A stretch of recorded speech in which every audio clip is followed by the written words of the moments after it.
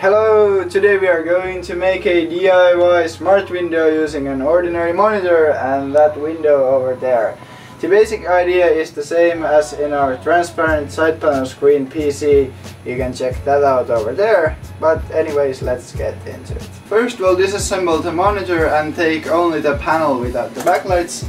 Then we'll mount it here and use the natural light coming from the window to illuminate the panel. Unfortunately it's kind of dark here at this time of year, but anyways, let's disassemble the monitor.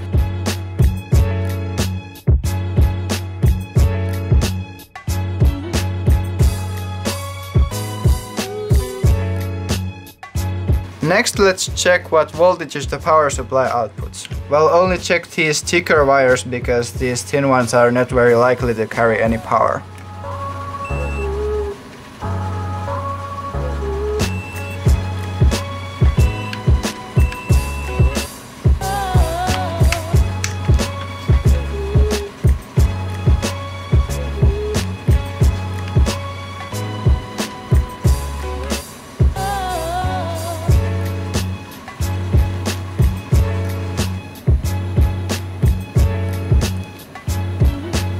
Now, as we can see, these three pins here are the ground pins and these three are at 5 volts.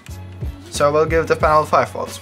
Now let's check that the panel works from our lab PSU set at 5 volts.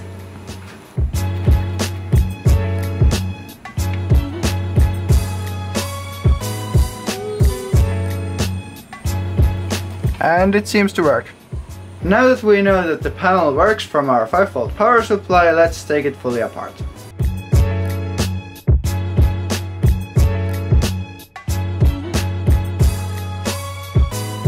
As you can see, our panel is not a very good window right now because it's matte, so we'll have to remove the anti-glare film. If your monitor is already glossy, you don't have to do this.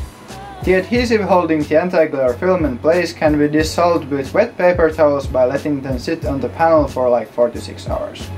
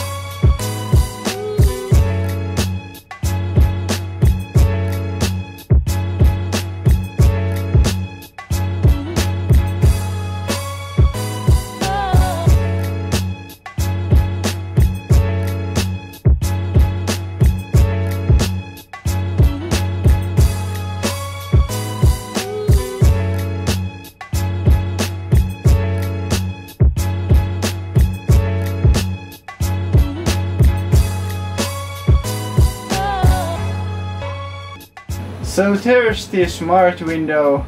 We used an app called Magic Mirror on this Ubuntu laptop to show the current time, weather and news.